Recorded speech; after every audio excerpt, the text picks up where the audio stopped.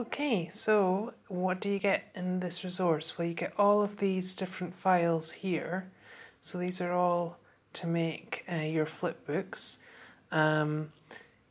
If we just look at the different versions, so they're in different parts to make it easier for you to navigate.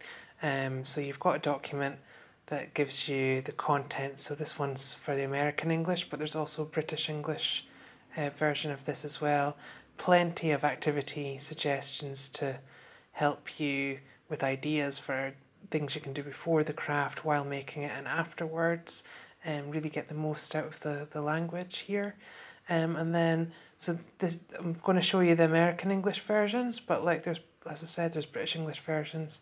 So you've got the front cover, the back cover, well, the inside cover really. So that has text support to help the kids. So each of these pages has these 4 different items per page. So we've got food, okay, and then we've got things, and the idea is that the kids fold this, cut along this line, and then they can make their book and make all sorts of silly or sensible combinations. So all of these are available in black and white as well. Those are the ones with the completed text. You'll also have a version with a gap fill if you want to practice spelling or literacy. Okay, with all those same images, again in black and white.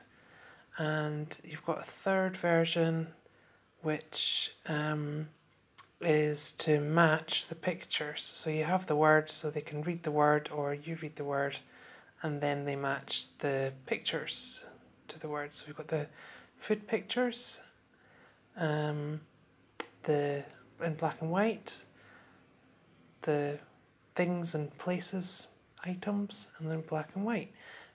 So there's a lot there. So the idea is that you mix and match to suit what you and your students want to practice. I hope you enjoy them.